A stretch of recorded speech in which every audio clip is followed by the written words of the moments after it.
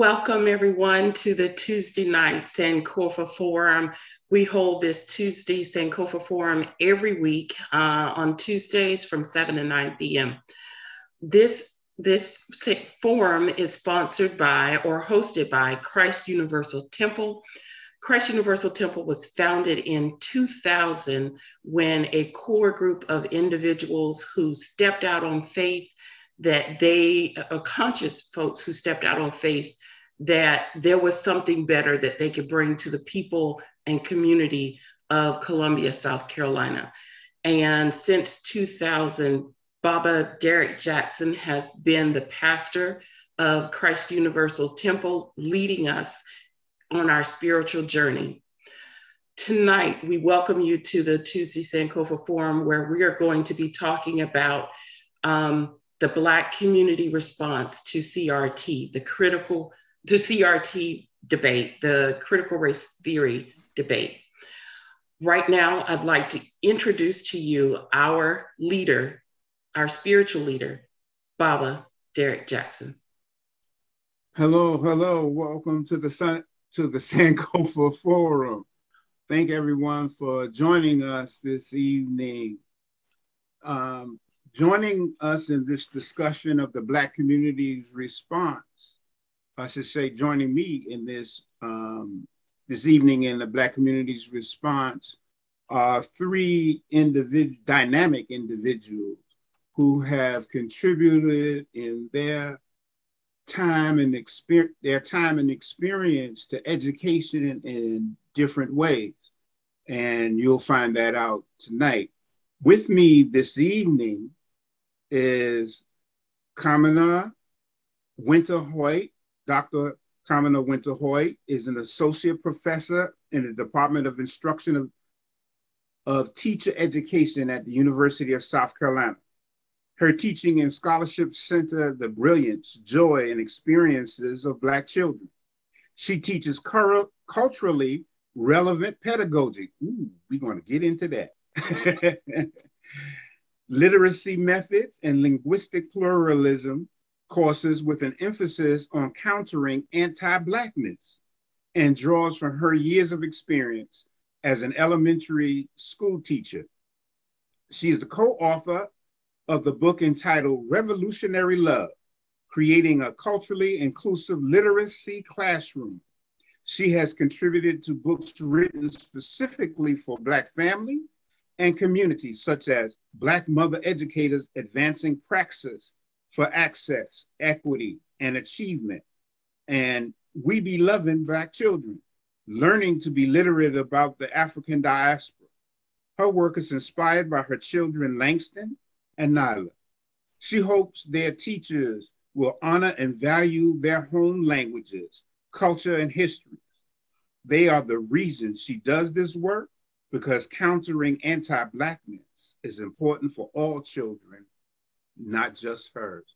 Welcome, Dr. Hoyte. Thank you for having me. Next, joining us this evening is James Shadd III, who has previously served as a commissioner on the Richland II Board of Trustees. He is a graduate of Eau Claire High School, Shamrock is in the house, and received his bachelor's degree in political science from Winthrop University, then attended the University of South Carolina School of Law. He is founder of the Shadd Law Firm, LLC, a statewide firm focusing on personal injury, criminal defense, family law, and small business representation. He is a certified family court mediator. Welcome, Brother Shadd. Thank you so much. Greetings, everyone. Mr. Shadd serves on the board of directors for South Carolina Appleseed Legal Justice Center, Richland Library, and the YMCA of Columbia. He is a weekly contributor on legal and social issues on the P.A. Bennett radio show that airs on WGCV 620 AM. James is founder of the Village Movement, a community organization promoting individual personal development, mentoring, and social promotion. He is a co-founder of the 1921 Enclave, a minority business owner networking group. As a servant leader, He mentors several male youth and young adults. Welcome again. Thank you, sir. Thank you, Baba. Next is Baba Amin Ojuok. He is founder, owner, operator, program director of Uhuru Academy Education Solutions, LLC. The first African-centered private school ever opened in Fort Worth, Dallas, Texas. Designed entire school curriculum, focus and culture for grades pre-K through 12. Oh, that's the focus of tonight, right? Cultivated and maintained community partnerships that have allowed us to expand our menu of services, bring in volunteers and committed donors, and maximize parental involvement. Organized and implemented school marketing strategies, including social media campaigns, email campaigns, flyer design, event vending, and fundraisers, both local and national. Baba Amin has launched an international fundraising campaign for our sister school. I'm probably going to say it wrong, but you can correct me, Baba Amin. Yes, Tamalachi Nursery in Malawi, Africa. Consult in training has directly led to the formation of several African-centered empowerment-based programs in school, including Asasi Academy in Memphis, Tennessee, and the Prince Circle of Legends Academy, Houston, Texas, and the Uhuru Academy, Columbia, South Carolina, and the new Alkebulan STEM Learning Center, Fort Lauderdale, Florida. Designed and implemented the Operation Reconnect adult education program that offers an accelerated path to a high school diploma that includes academic enrichment, career exploration, vision development, and life planning. We've graduated over 64 older youth and adults, 16 and up, in the past 6 years. Designed and implemented the ME Incorporated Youth Empowerment Curriculum for youth ages 16 to 24. Welcome, Baba Amin, to our Sankofa Forum. Give thanks. It's an honor. I appreciate each and one of you joining us and all of those who are here this evening with us. If you have a question, please put that question in the chat and there will be an opportunity for the panelists to be able to respond to your question. So before we get started, it is always appropriate to invoke our ancestors to be a part of what we do. We should never, ever have the community come together and the ancestors don't join us. So this evening, I want to read from Anthony Browder's Transition 14 as a way of invoking our ancestors to be with us and join us this evening. In the beginning, our ancestors knew not. They studied. For 4,000 years, they learned all there was to know. They taught others. Then came the Ma'afa, the great disaster. Enslavers made it illegal for Africans to read and write. They were forced to forget all they had learned and taught. After 400 years of forgetting, they forgot they had forgotten. That changes today. We will remember for them. We will read for them. We will write for them. We will teach for them. We will make certain they are never forgotten again. Ashe, Ashe, Ashe. Ashe. Come on. So now that we've invoked the ancestors, we have introduced the panel. Let us get started with Dr. Hoyte, if you don't mind, giving us an overview. What is CRT? We can't hear you. You're muted. I'm going to tell you what it is and what it isn't, right? So Okay. people are saying, legislators are saying CRT is taught in schools. It's not taught in schools. So CRT originated from critical legal studies, and it was a way for lawyers to look at how race and racism works in the legal field, right? And that was in the 1970s. Eventually, two scholars by the name of Dr. Gloria Langton Billings and Dr. William Tate took that same concept and applied it to education. And each of those theories have tenets. So sometimes legislators would say that, you know, these are the laws and the tenets, but it has, what they're saying is not what CRT is whatsoever. So it is not taught in P through 12 schools. It is analysis that you can use in the legal system, or you can use in education to analyze something, just like how you can use behaviorism as a theory. So it's a theory that we use to analyze data, to analyze trends, but it's not a concept that is taught in P through 12 school systems. Ashe. And I don't this evening want to spend a whole lot of time talking about this debate because it's ad nauseum. It was brought up this afternoon at the hearing of Judge Jackson to be on the Supreme Court, which it had no place in that discussion, but let's save that for another day, right? And any one of the panelists can answer this question. My first question is, what is your opinion about all of this CRT stuff that you're hearing and encountering in the public domain? Well, Bob, I'm gonna jump in. Oh, go ahead, Jane. Okay, all right. Thank you, Bob. Yes, well, I'm gonna jump in. So, as Dr. Hoyte has stated, it's not what the legislators, specifically ones in South Carolina. I think South Carolina is now the 25th state that is addressing it.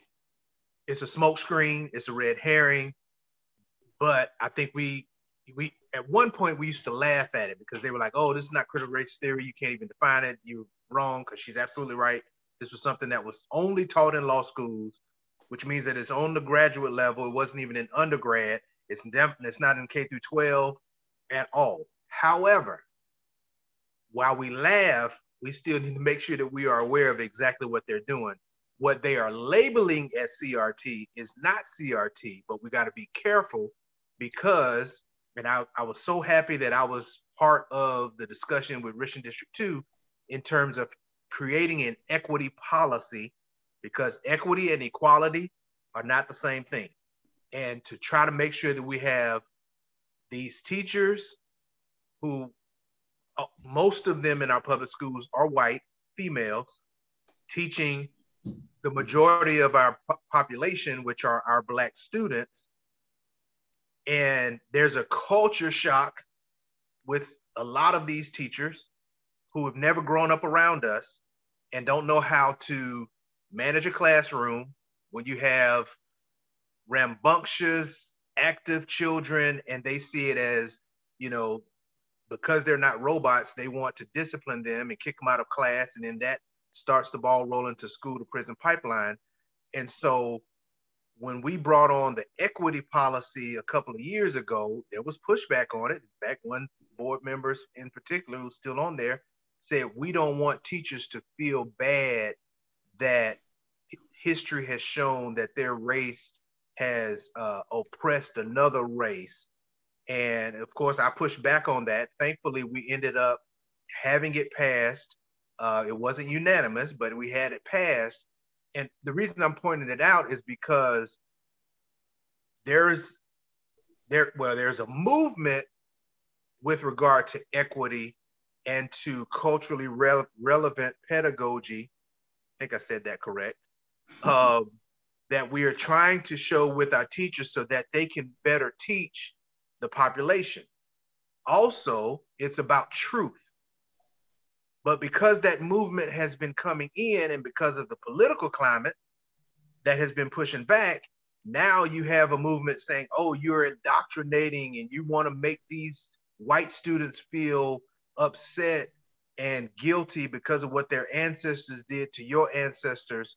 And as a result of that, you're trying to make us feel inferior because you're trying to claim that you're superior. So therefore, we're going to introduce legislation and we're going to tie it to money and say we're going to, specifically in South Carolina, we're going to take money away from you if you are found to have taught anything close to critical race theory. By the way, we don't even know what critical race theory is. They're on record saying they don't even know how to define it. But it's what I hate is that, and what we got to be serious about is that it is now such this large umbrella covering a whole lot of stuff, which I think is fair to teach to all students, and the students yearn for it. Black, white, brown, and it doesn't matter. They yearn for that. And we need to just let these kids learn. We need to let the teachers teach and not have Big Brother saying, hey, we're going to reward whistleblowers for making complaints, and we're going to take money, and parents can take their kids out of this school and put them in a different school district, and the money goes with them. And, you know, sort of this gotcha. We want to review teachers' lesson plans. This is going to be, it's crazy to begin with. I don't even know if it passes how they're going to be able to enforce it. And it's just a mess, but we got to make sure that we keep our eye on the ball because if we don't, then this could severely impact history. And I would just say this too, Bob, you know, as an attorney, we already have state law that specifically said, I'm grateful that the legislature at least did this, specifically said that there will be, I think it's called the REACT Act, where specifically part of the curriculum is that students learn about African-American history, that they learn about enslavement, and that runs counter to these CRT bills that if they're passed, it may say, well, you can't teach any of that. So what do you do? Because literally students are supposed to, I think, get like 3 hours. I believe it's on the college level, supposed to get 3 hours of this before they, as a requirement before they even graduate. And so, you know, again, it's a smokescreen, but I think we need to make sure that we keep our eye on the ball and join the movement that is opposing this, these folks doing this. And I think we'll be able to win it, actually. I say, Robert Amin, I see you're ready to jump into this. Absolutely. I'm going to echo Brother Shad a little bit by saying CRT is definitely a red herring. I don't believe that they're attacking critical race theory. I believe they're attacking culturally relevant teaching and culturally relevant perspectives. I will put forth that Black failure in school has become big business. Okay. You have Black children being disproportionately pushed into special ed and programs, which increases the subsidy for the school district, yet decreases the level of and quality of education that the child receives. So special ed is like the Roach Motel. You check in, but you don't check out. Right. Black expulsions. You know, there's a direct correlation between the dropout rate and the prison rate, illiteracy and being in prison. Well, prison is big business. Black failure has become big business. And one component that has been proven to not only close the achievement gap, but it's been proven to cause African children to exceed the so-called level of education that they're receiving is implementing culture in the curriculum. When you see your face in the curriculum, you perform better. And with all the questions and whole conferences on how do we close the achievement gap, the one thing you cannot propose is an African-centered curriculum or a curriculum centered around the experience of the students that you're teaching. We talk about culturally biased testing, right? And we've been complaining about that for decades, haven't we? Right? Right. Well, ain't that critical race theory in reverse? In critical race theory, in the bill, they said they're outlawing. Y'all, they are outlawing. They're writing in the law, trying to write in the law that you can't teach children anything that's going to make them feel inferior. Well, have we been raising our hands saying we've been excluded and feeling inferior for years? So basically, they're not saying you're not going to make our white children feel bad. They're saying you're not going to do to us what we've done to you. And they know the effects that it would have on them because they witnessed the effects and caused the effects that it's had on you. Public Enemy had an album back in the day called Fear of a Black Planet. And that may be at the core of the critical race theory debate. I say, we're going to come back to some things you just said, but I want to give Dr. Hoyte the opportunity to get in on this first question. I believe that the uproar from CRT really started with the pandemic, with COVID-19, and the fact that schools were closing and parents had the opportunity to sit and listen to what, was being taught to their children. I'm going to say white parents in particular. And of course, with the media, with, the killings, the continuous killings, but it was, spotlighted more with the unarmed Black men and women. So it was a combination of those two things together. And it's like, you're talking about equity, you're talking about anti-racism. This is indoctrination, right? Which is completely false. And they're using CRT as a way to stop teaching about anti-racism to children, to stop teaching about oppression. And they're using it completely wrong and saying that teaching about this makes someone feel bad. First of all, when you're learning, you have to experience discomfort. That's educational theory. When we learn a language, you're going to be discomfort. When I learned how to drive a car, I experienced discomfort. So anyone is going to experience discomfort. So there are ways that we can advocate against these laws. I'm going to put it in the chat for you. You can still write to our state legislators. And there were several hearings in the last 2 months, but please still write and reach out to state legislators explaining, which laws, stating the name of the law and why you are against it. I'm going to put that. I heard two terms come up, and two specific terms come up in your discussions so far, in all of your discussions so far. And I'm going to take them one at a time. What is, and any one of you can answer this, or all three, what is culturally relevant pedagogy? Since the term was used, I feel we need to clarify that for our audience. So culturally relevant pedagogy is initiated from Dr. Gloria Langston Billings, right? And she uses 3 tenets, and these 3 tenets can be applied for everyone. So this type of teaching is for everyone, not just Black children.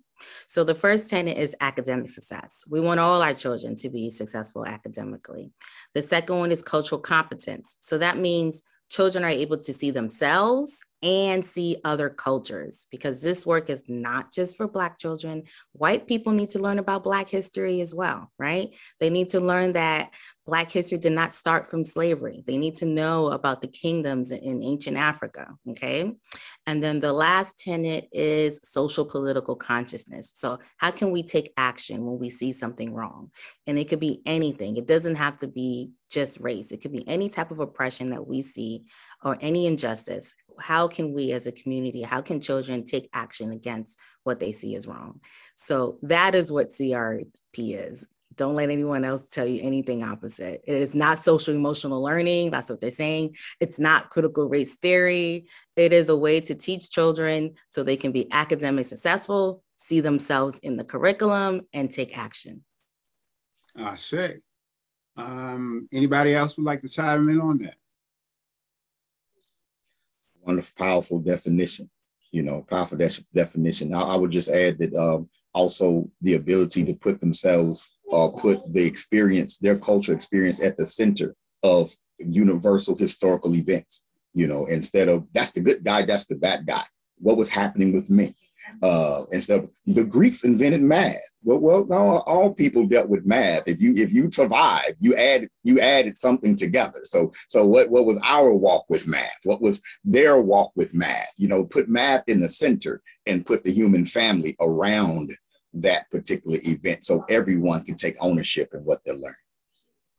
So are y'all trying to tell me this evening that there's no such thing as objective learning?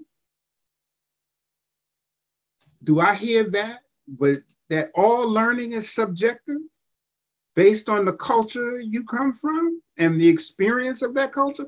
Am I hearing that coming out of y'all this evening? And if I'm wrong, please correct me. No, I would agree, and I think it's necessary. I think that multiple perspectives are going to naturally derive from a variety of experiences. And how can we learn to understand and respect another experience, another perspective, if you suppress it? It's been the suppression of voices, the suppression of perspectives that have stunted learning and really stunted the growth of this country. I mean, I think we can argue that everything in education is subjective or indoctrinating, right? When we have our students stand up and say, "I pledge allegiance to the flag of the United States," that is indoctrination, right?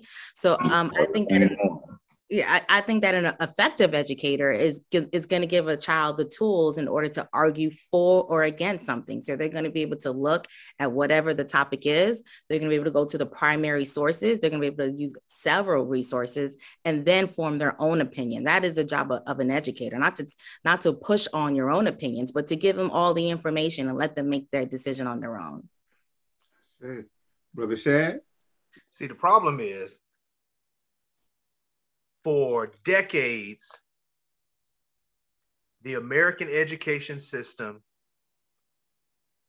have seen children as robots. We expect children to sit still, take in information, and we consider learning as just taking in information, regurgitating it on a test, or questions by the teacher. And then there are certain standards that we say they must meet in order to progress. But the question is, whose standard? And the question is, how do we recognize these folks as human beings who have their own opinions, who have their own experiences, who should be taught to critically think, because that's what the world is about, not just meeting certain standards. And then when you come out 13 years later, then we expect you to be a fully evolved human being. But we also have to look back at what was the purpose. At first we were an agrarian society. We didn't need you to think. We needed you to go out there and hit, haul this bale of cotton, or, hit this thing. And then when we got to the Industrial Revolution, in terms of the market, we don't need you thinking. Thinking is for other folks. And so that's not where we are now. We have teachers who are offended because students are asking why or challenging them. Kids are being exposed now through the internet, through social media, and they're not just taking it as the gospel, what you're telling me. And these are Black students, white students, and all that. I really think that these white parents fear that their children are going to get the other side of what they've been teaching, that they realize that they've been lied to their entire lives because they've been indoctrinated, and it's been supported by the American education system, the things that the parents are teaching them at the table, and they're becoming friends with our kids, and our kids are also teaching them as well. And then it's hard to turn off the TV and the internet when they see the knee on the neck and they know that it's not fair, and they question it. And if the racist system that has allowed for the police state to commit violence against folks who just happen to be Black, when it's challenged by these students, or even if the students might feel bad and cry because this is happening and they can't believe it, they identify with their ancestors. And we are always taught about their ancestors. And we get to talk about our ancestors in the month of February, but it's almost like just a passing thing. Yeah. And then only those deemed acceptable. And then exactly what they filtered. Right. Absolutely. Martin Luther King, Rosa Parks. Right. Right. And that's about Martin Luther King freed the slaves. That was it. Yeah. He had a dream. That's right. He had a dream. Rosa Parks sat. She was the only one to sit. She sat and refused. Exactly, which was true. Right. But we have it so that it just continues to perpetuate the lie. And so when they try to flip it and say, well, now you're indoctrinating, no, we are providing truth, or at least at a minimum, we are providing an alternative. And then it's up to the student to decide what to believe or what have you. But that's just, that's a culture shock to a lot of folks, and that's upending the system that they've benefited from, for over 400 years now. Exactly. I think you educate people toward a goal. You educate the masses toward a goal, toward a direction that you want your country or society to go. All right. And so there are certain wrongs in this society, especially working class Black people and working class white people too. No, they don't want you to think critically. They want to tell you how to think, what to believe. All right, because only so many of us in capitalism can get into the 1%. Only so many of us can get in this club. Now, they're thinking critically in other schools, people who are actually being prepared for leadership and true ownership. They're thinking critically. The curriculum ain't the same over there, okay, in certain places than is where we are, okay? Everyone in school is put on a track. All right. And in most urban Black schools, there's a prison track, a working class track, and a generational poverty track. There's no entrepreneurship being taught in schools. There's nothing being taught that directly addresses the issues that are going on inside of the community. You're taught to a basic skills test. So even when your graduates come out, they don't have a viable plan. They have a dream and a good test score. And so when half of them go to college, when they go to college, half of them come home after one semester because they only went to college because they said if you graduate high school, you're supposed to go to college. But no one really focused on the plan. So now you continue to have this revolving door, this generational poverty from generation to generation. So with working class white people, all you got pride is better than money. You ain't gonna necessarily break through either, but at least you white. At least you got that. And white that currency, man, and rich white folks, that's their currency. That's what they pay poor white folks to vote against their own self-interest. If you take that away, you're taking away the political currency of the rich elite. Jay, I would like to take a deeper dive on something both you and Brother Shad brought up. One is the idea, Brother Shad, that going out and working in the field or working in nature is non-thinking. In my opinion, that's further from the truth. Absolutely. I don't know anybody who knows how to grow food is a non-thinker. Absolutely. Would you like to comment on that, Brother Shad? Yeah, absolutely. And, even in our state, and I'm sure it's in other states too, especially way back when, the school year was based on the season. It was based on harvest time. And some students were not even allowed to go back to school because they had to stay home and help the family out with the harvest and planting and all of that. But you're absolutely right. To get it done right, you got to know math, you got to know order, you have to know the seasons, we know about the almanac and all of that. Yes, the diet, all of that, production, capitalism, finance, right? Bargaining, negotiating, all of that. Absolutely. So all that comes down generationally. Absolutely. And who knows that, unfortunately or fortunately, better than us, than our folks. I just didn't want it to get past that, and we didn't take a look at that fallacy of agriculture as non-thinking. you know. We have a farm here at Uhuru Academy SC, and that's the toughest class of the day, you know, and our children love it. They love growing their own food. But like I say, you can build so many lessons and so much curriculum around agricultural science. And by not teaching our children that, you're cutting them off from the most important industry in America. Ashe. Dr. Hoyte, would you like to join in on this? I always like to give my children like all the opportunities, all the different types of learnings and experiences, and let them choose and look at what gifts that they have, right? So yes, do I introduce college to my children that I teach? Definitely, right? Is that the only option? No, right? So I think it's important whether it's in the classroom or whether it's with our own children, you know, we're all born with gifts. So find out what gifts that they have and cultivate those gifts.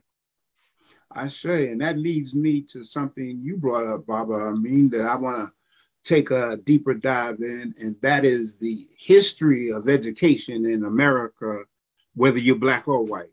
And deal with the idea. I grew up in the late 50s, 60s, where you had classrooms where you sat at a desk and it was in a straight line and along that way. And raise your hand, no back and forth, Q&A is the only way that you responded. Can you speak to some of the history as to why education in America was developed that way? It wasn't developed that way because of Black children. Now let's end that discussion. Right. It was designed for white children. And what was it they were trying to get from the white children? I think when you look at the history of European cultures, it's something that translated into the founding of the United States. And the United States may have been founded on paper in the interest of freedom, but these are rich aristocrats who were signing the Declaration of Independence. And it was in their best interest to control education, because if you're going to stay elite, then you have to suppress the competition. And so education in America has always been based upon, of course, race plays a role, but class also plays a huge role. And it's about controlling the information. Remember, at one time in Europe, the only person who can touch the Bible was the pastor. Yeah, sure. Okay, everybody else. Still that way in the Catholic Church. Right. And so that attitude kind of translates over in school. So what was very important is, just like in the other societies that people say they're indoctrinated. No, you're not going to maintain a capitalistic society such as this without indoctrination, because somebody has to be happy to be poor. Somebody has to accept the fact that they're going to have less, and they have to take pride in that. Then they have to go be willing to fight and die for your self-interest in the name of the symbols that you educate them that you must fight and die for. I say. And so as the Industrial Revolution took its weight here in the United States, and factories became the place where that indoctrination continues into people's family life, was there a relationship between the factory owners and education and what they needed in order to have a good factory worker? Any one of you can answer that. You know, there's a history of this country of oligarchs like Rockefeller, you know, massacring and killing workers that ask too many questions. When you look in Virginia and the coal mines and that sort of thing, right? It's always been in the self-interest of industry, especially when factories and mass production was concerned. You have to maintain your workforce. Do you want your workforce out getting educated out of their jobs, or do you want a steady flow? Right. So there's always been an interest. Even when it comes to us, it was very interesting with Black people, because after slavery, the huge question was, what do we do with them now? How do we educate them? You know, we just enslaved them for 300 years. Are they patriots? Which way are they gonna go? That's a huge question, and it's still being argued today. We're talking about CRT. Hmm. Yeah. There's so many things that are intersecting that I'm thinking about with history, right? Baba mentioned the Constitution, and we have to realize that when the Constitution was first written, like not every white man was able to vote. You had to have a certain amount of money and land to vote. So definitely women can vote, and not every white man could vote. And then eventually, you know, more white men could vote. So then let's think about education, right? When they started schools, it was to teach the Bible. It was to indoctrinate children on for them to learn the Bible. So it had nothing, they was not thinking about Black and brown children. So the system was never built for us, right? So now, okay, now they're teaching the Bible. Now with the industry and with the factory workers, and then all these child laws came into place, and we can't have children in the factories. It's like, what do we do with them? Okay, let's let them go to school. Right? Let's teach them the basics of reading and writing. So then eventually, like now, you know, we don't have enslaved Africans anymore. And now what, you know, okay, let's give them their own school. We're not going to give them the same amount of money. We're not going to give them the same resources, but we're going to let them, you know, because we were doing our own school before they even let us, right? We're going to we're going to let them have their own schools. And think about like the wonderful learning and teaching that was being done without the support of the government, right? The Black teachers, the Black leaders, the affirmations that the children were receiving from their Black teachers. And then we had desegregation. So then we had the firing and the losing of many Black teachers. And then that leads us to where we are now, when we don't have that many Black teachers in the classroom. Right. Y'all, I want y'all to just keep in mind, if I can just throw this in right quick, Bob. Keep in mind, after enslavement, when you enter the Reconstruction period, though technically Africans were not going to school, but over 300 years, we received the best industrial education that a group of people had ever had. We were the best builders in the country, the best blacksmiths in the country, the best clearers of land in the country, the best tillers of soil in the country, and now, and the best midwives in the country. And now we free. So now, kind of working class white people kind of have us to think because they had to play catch up in their industrial education when we entered the field, entered the frame. That's why you have a union in the first place. I say Dr. Amos Wilson's Makaru once said, at the end of the Civil War, the most skilled, educated, industrious people in the United States were Africans walking off the plantation. Because of what you just said, Baba Amin. I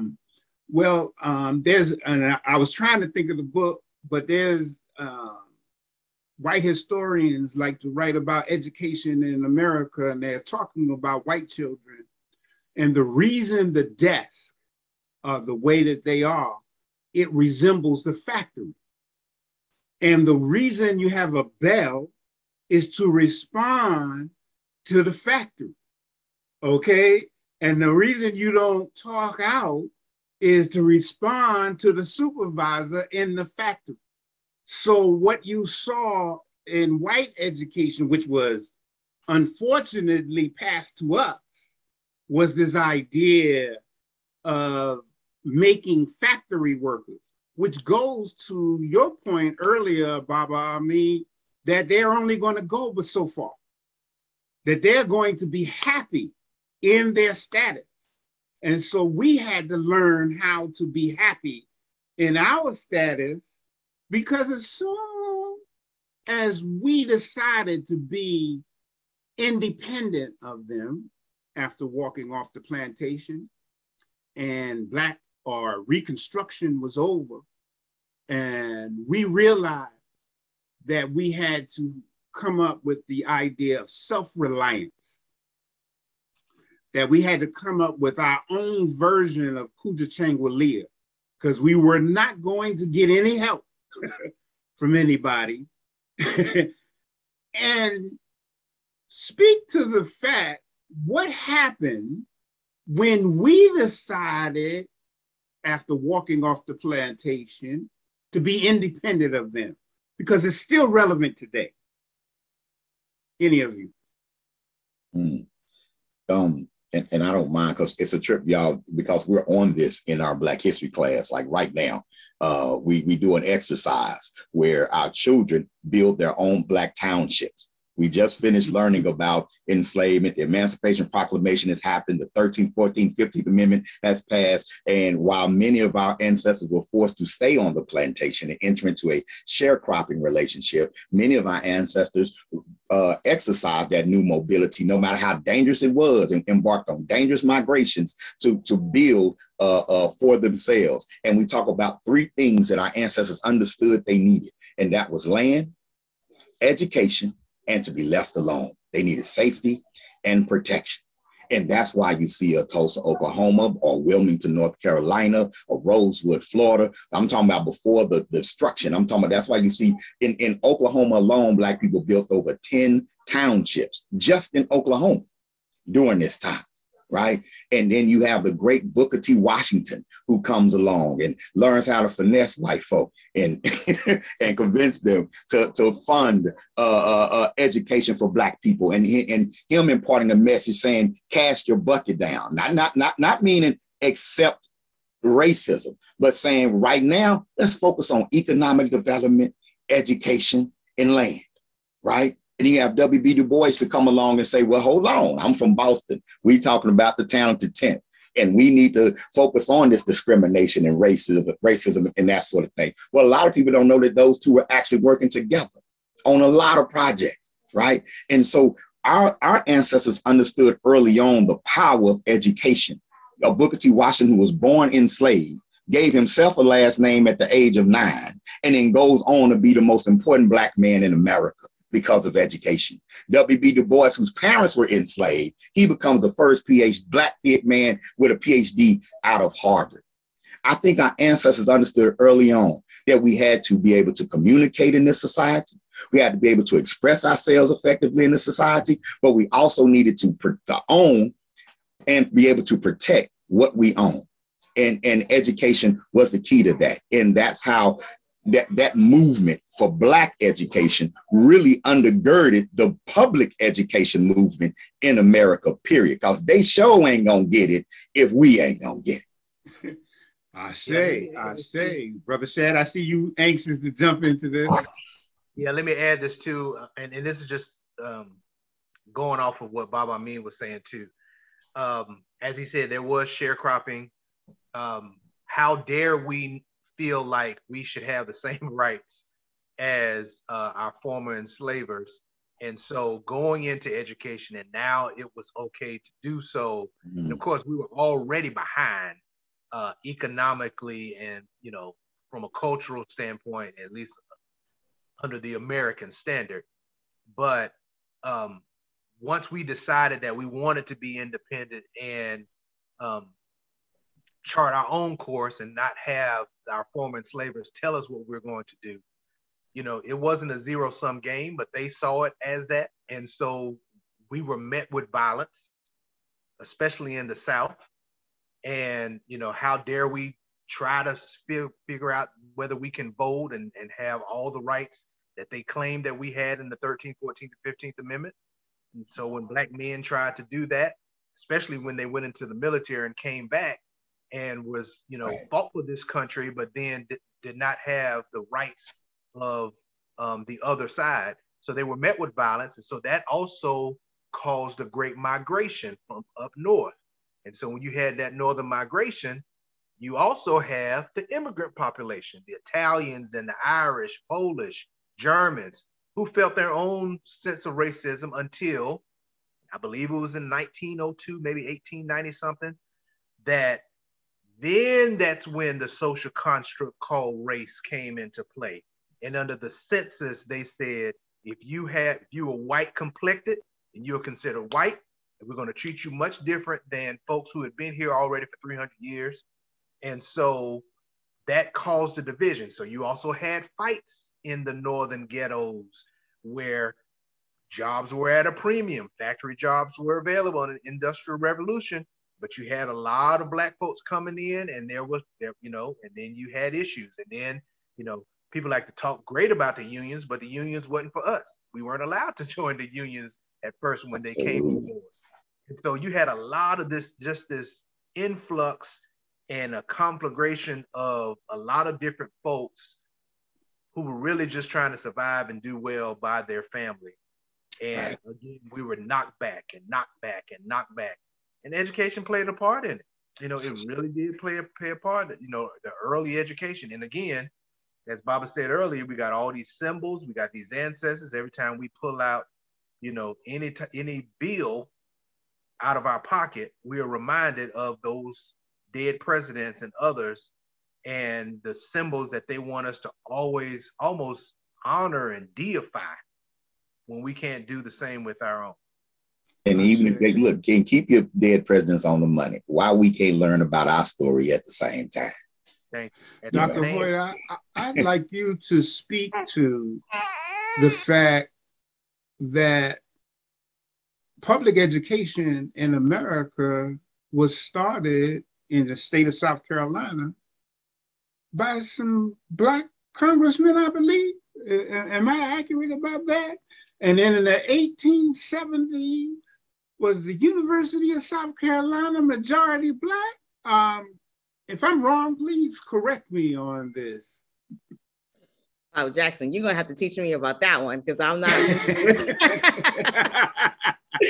Reconstruction was just that. It was Reconstruction. And it was about going and rebuilding the South. In fact, Dr. Bobby Donaldson has a great presentation, one of your University of South Carolina colleagues, about the University of South Carolina and the Black folk who made up the majority of the University of South Carolina. There's a nice little tiny book written by a South Carolinian named John G. Jackson called Black Reconstruction in South Carolina, where he speaks to the Black members of Congress from South Carolina who developed the idea of public education in the state of South Carolina. In fact, poor white people went to Black schools to learn. So the idea of white children not being able to go to school with Black children became a wedge issue later in time in order to keep us separated. But there was no problem for poor white children to show up at Black schools, which were already in this idea of education for everyone. So, and if I'm wrong, Baba, Amin, correct me on that. You're not wrong at all, you know, and it puzzles me, you know. Well, it's not really puzzling at all, you know, the unity of the working class, irregardless of race, culture, or creed, will upset the apple cart, period. You know, and so again, that wedge driven between working class white people and working class Black people, particularly in a state like South Carolina that has such a large number of Black people, you know, in relationship to your white population, it's even more imperative for those who would like to maintain power. That had to be the scariest period in America for certain white people, that from 1865 to 1885, when you all of a sudden you had people who were property 10 years ago, now in Congress, now writing laws, now shaping America, okay? With no signs of slowing down. There's no way you take South Carolina back as a rich white elite, okay, with a proper education being offered to the public. There's no way you do it. There's no one thing that Black folks have always been able to do is get white allies. If you give us 15 minutes with them, just ask Frederick Douglass, just ask Harriet Tubman. So that's a legitimate fear that's always been there, and it's still there today. And white parents not scared because their children are coming home saying, "Oh, I feel guilty for slavery." They scared because them babies are coming home saying, "Mom, we owe them reparations." I see. Mom, when I grow up and I become a judge like Daddy, I'm going to make it right. That's what they don't want to hear. That's the fear. especially since the time, and to familiarize your audience, if any of you know anything about Bacon's Rebellion, and the fact that poor Black, enslaved Blacks and indentured whites fought together. And it was in that Bacon's Rebellion, I think around 1680, 1685, that they made, again, that split between Blacks and whites coming together. And as you stated, Baba, I mean, that's probably their greatest fear. That's a legitimate fear. As Karl Marx says, the proletariat becoming conscious of what's going on. Look what radical white kids did in the mid to late 60s when they became radicalized with a sense of entitlement. See, our radicalized is protesting, your Black Power, screaming. They were blowing up police cars. They had a different type of radicalization going on in their head. You understand what I'm saying? Then providing legal protections and connections and money to Black movements. That was a legitimate fear. And it's a fear that's based on history. Ashe, I want to speak to something that you all have alluded to, and that's Black excellence in education, even stepping off the plantation. I would like you to explain to us, how do a previously enslaved group of people walk off with a sense of education excellence and self-reliance? Did they learn that on the plantation, or is it possible that they came here with certain thoughts and ideas? And anyone can speak to that if you'd like. Okay. Well, Bob, I'm gonna yield to you first. Okay, no problem. We know through study that our ancestors were building, in Africa prior to coming here, whether you're talking about the Wolof, whether you're talking about the Congolese or Igbo people, we know that they were already scientists, they were already healers, they were already learners, they were already builders of schools where they were from prior to coming here. So there's a legacy of learning, yes, that's already built into the cultural DNA. But then when you talk about the slavery experience, when you're born enslaved, you're learning from day one, because you have to learn where to go, where not to go, what to say, what you can't say. You have to learn whatever your job is going to be as soon as you can walk. Can't see morning, can't see night. So there's a lifetime of learning, having to pay attention, keep your head on a swivel, make sure you're listening. Aren't those all great traits to have when you go to school? I say. So we were the best learners because we were forced into a submissive role. So when you're submitting, you're learning, you're paying attention. You got to know when to hold your head up and put your head down. So Black people came off the plantation, so to speak, already culturally reared for learning, already in a perfect position to learn. There was very little ego there to get in the way. There was a thirst for learning and for growth, that somewhere along the way, and I would like Sister mentioned earlier, integration, somewhere that thirst was interrupted, that hunger and appreciation was interrupted. Before we get to you, Dr. Hoyte, I just want to go a little deeper in what Baba Amin just said. So if we're already prepared for learning and we were already great learners, where did this idea that Black children can't learn or don't want to learn come from? Because I hear that all up in my head as you were speaking, this idea of Black children not wanting to learn. Lies to basically justify the quote unquote achievement gap when it really should be called the access gap. Come on. right? Come on. And I think about Dr. Joyce King's work. Like, we're not empty vessels. We're not empty vessels thousands of years ago, and we're not empty vessels now, right? So when we think about the resilience of our people before, you know, they even came to the Americas, before they were forced, and they still came here learning new languages, making up their own language, right? Learning how they're going to plan their escape, right? So it's just a false narrative to basically explain away the injustice and the lack of teaching, the quality teaching that is being done for Black children. I say, Brother Chad? Yeah, I totally agree. And, you know, it's hard to it's hard to keep Black excellence out. It's going to show up in some kind of way.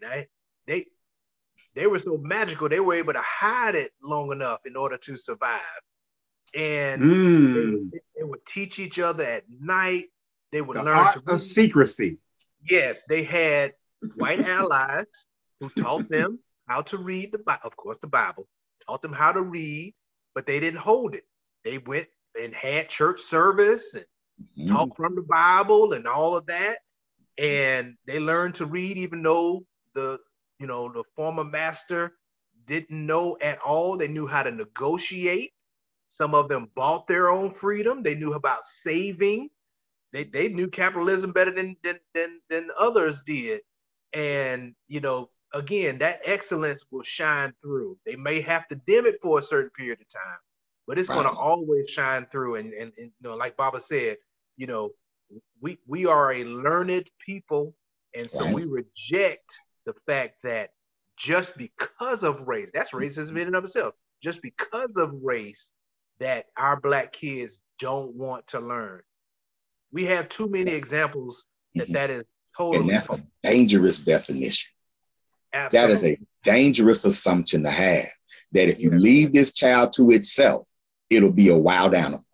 If you leave this child to itself and you don't civilize the savage, right? See, when your initial definition of a child is that they don't want to learn and that bad behavior is the norm, then there's no correction for that child. Your only correction is going to be punitive.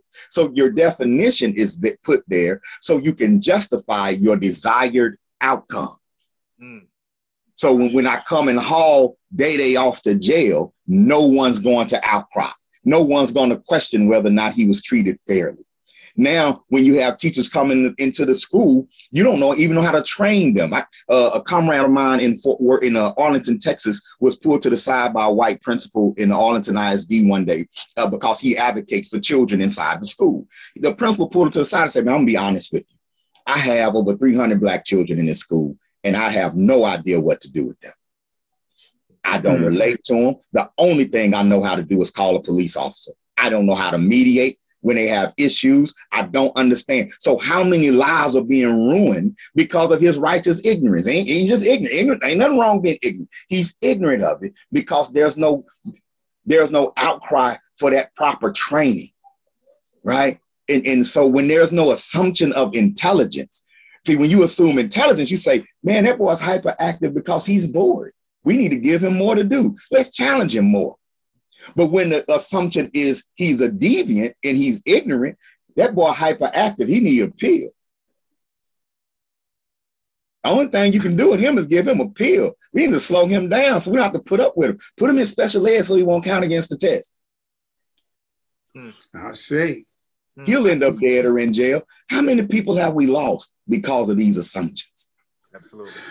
Well, Baba Amin, you led us right into my next question. What is critical relevant teaching? You say critical relevant or cultural relevant? Culturally relevant teaching. Excuse me. Right.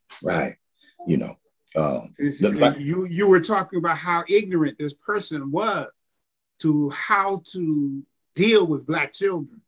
So when you said that, this idea of culturally relevant teaching came to my mind since you all brought it up earlier. So now is the perfect time to you shouldn't be allowed. You shouldn't be allowed to be in any child's life that you can't culturally understand. Period. I shouldn't be able to, I've been educated for 30 years. And if I don't culturally understand the child, I have no business interacting with that child, let alone teaching that child each and every day. So if a process or a system is put in place where administrators, teachers aren't sitting down and becoming vested in the communities that they teach in, then you're going to continue to have this problem. If you continue to have a curriculum that doesn't take time out to humanize everyone in society, you're going to continue to have this problem. We have to stop assuming that if everybody just accept what white people have done and who they are, that will be okay. That has not worked. Assimilation has not worked. Integration, the way it was implemented, has not worked. It hasn't worked. It never worked. Reject who you are, assimilate to who the dominant society is, and pray for their acceptance. What's going to happen to those who don't pass that test? You mean they have no value? Somehow, when I was born, I'm the integration generation. Somehow the goal went from building our community and growing our community to getting out of it. My generation was raised to leave the Black community. That's what we were raised to do. Yeah, my teacher used to pull me to the side and say, "You smart, you can get out." Oh, shit. So, we still do that now in the hood. We still do that. Even the thugs want to get out. They say, "I'm selling dope so I can get out of here." Really? So it's built into our psyche now that our community is something to leave. At the same time, someone who's not from your community owns that little raggedy corner store down there, and he's making about $350,000 a year in that little corner store. And we're not raising anybody to run a store. I see. Our children don't even have many store markets in school where they can learn how to run a store. Half the community got food stamps. If you got the store, you about to get money. And we're not even raising out to get out of here. Look past that. Look past all this property that's dirt cheap that other people are buying and renting to your mama at an inflated price. And no one's stopping that child to say, you can own that and renovate that. We have to redefine what education is for our children, and we have to redefine what they need to learn in order to fix the ills that are going on in our community. Because the only thing that the government throws at us is slavery. We will take them off your hands. Call us. We know what to do with them. I see. So my bad, y'all. I just had to. No. Yeah. That's why we have you here, brother. To bring the fire, as we say it in the CRT. It's CRT, man. It's fear. It's a red herring. It's to keep a Trump. When you ain't got Trump, we need something Trump-ish to keep the base kind of fired up. Give them something to fight while we continue to rob them too, because they gas high too. You know what I'm saying? They interest rates going up too, but hey, we fight CRT. We got to fight woke culture. Just give them something to do so they won't pay attention to what's really going on. Baba, let me jump in on this too, because yes, sir. There is a mood where we've seen before with these wedge issues, these things that we'll use to divide and get people to come in and vote the next time. This 2022 race is critical, and I mean on the local level, because nationwide, I don't even want to call his name out, but Steve Bannon specifically said that this is the way to win is to start on the school board level. So I think this CRT debate and all that and you're going to see it locally. I'm telling you now, Richard, too, I'm sure it's going to happen. You are now going to see more and more candidates who never thought about running for office, and they running on that platform or that plank of anti-CRT, anti-racism, anti-equity. they're gonna come out of their mouth and say they are against equity. Yeah, we got it in these bills. It's saying equity should not take priority over equality. And really what they're saying is, well, we gave you equality, or what we defined as equality. So now you asking for equity. And so we want to fight that.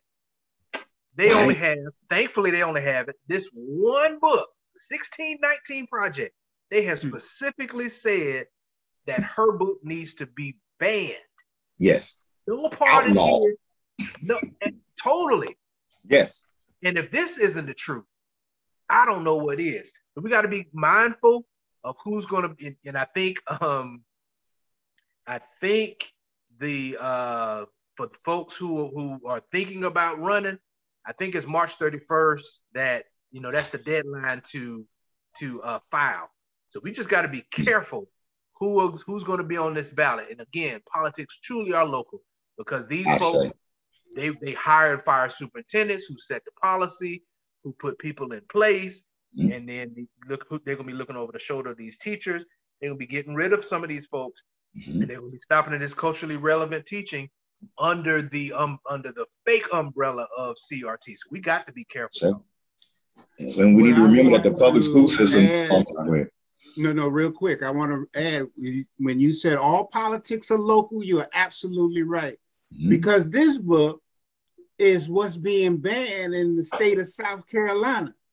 It's called Educating African American Students and How Are the Children by Dr. Gloria Swindler Boutique. She is being attacked right now. And this is not what the book is not about CRT. It is not taught in K through 12, but this is the target to get away from what y'all speaking on today. I just wanted to bring it local so that everybody knows this and the personal attacks Dr. Boutique has been having because of what she teaches at the University of South Carolina, where potential white teachers who come under her leadership are being taught culturally relevant pedagogy, culturally relevant teaching. They're being taught things such as the counter narrative, other ways of learning and helping teachers teach better and how to teach to all children. And as you said, Baba Amin, make it relevant to the students you're looking at, which I want to get to and I want to bring in Dr. Hoyte. Oh yeah. Because there's so much going on right now. So I know. Culturally relevant teaching to me, right? When people travel to another country, they learn the culture before they go on that plane or while they're on the plane. They look up, the laws. They see what you can do, what you can't do. They try to learn the basic language, the greetings. So it's okay when we do it as we're going to other countries, but it's not okay when we want to teach Black and brown children about their own culture, right? And that they have a culture outside of the white gaze, outside of the white lens, outside of slavery, before slavery, right? And another point that I wanted to make is, for me, when I'm teaching my university students, before I became a mom, I would always ask myself, do I trust these students to teach my future children, right? And now that I am a mom, I say to myself, do I trust these students to teach my Langston and my Nyla? Because if I don't trust you to teach my children, I don't want you teaching anybody's child.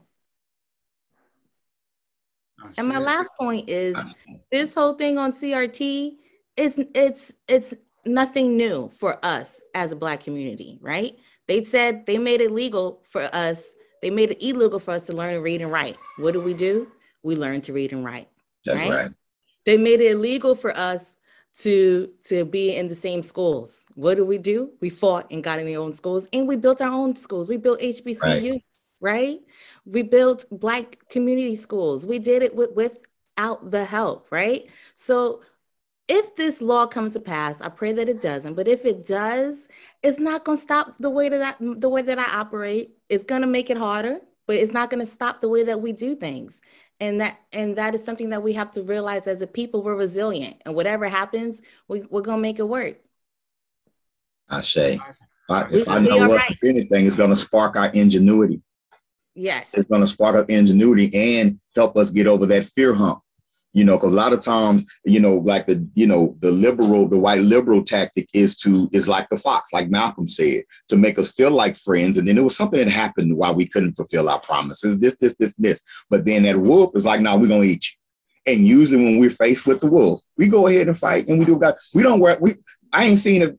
I saw so many afros when Trump was in office.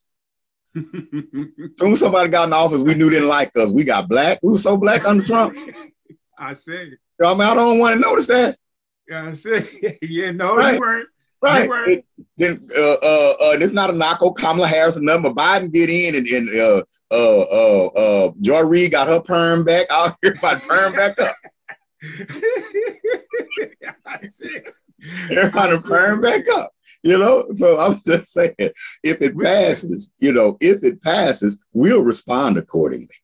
And it'll spark our creativity, and perhaps it'll even be a spark to the independent Black education movement that's necessary in this country.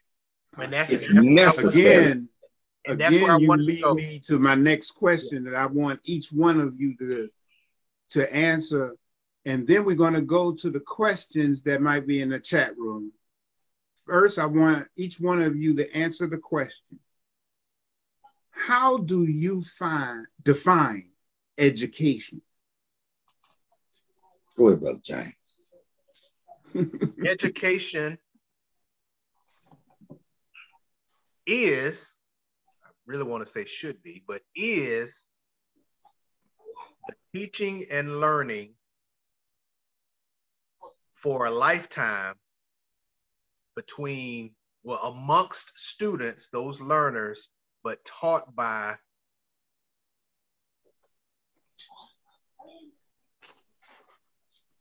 persons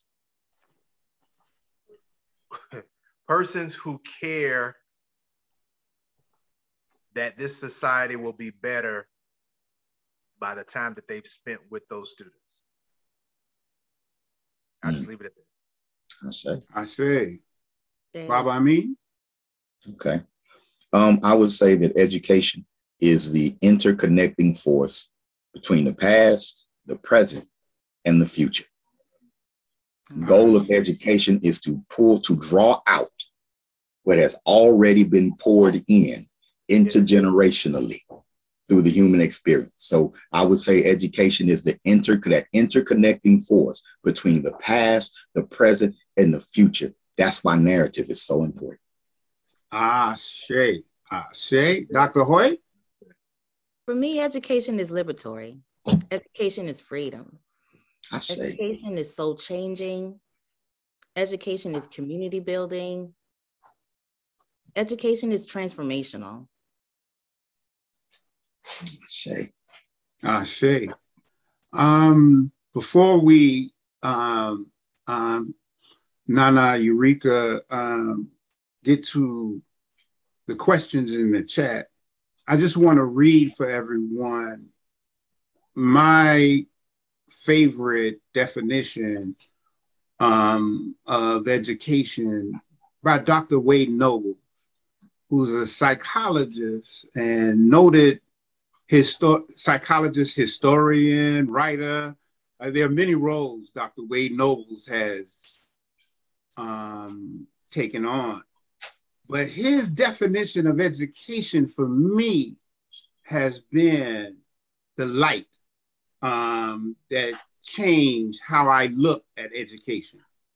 He said this: the role and purpose of education is to allow each generation in society to rationally guide and systematically guarantee that it reproduce and refines the best of itself.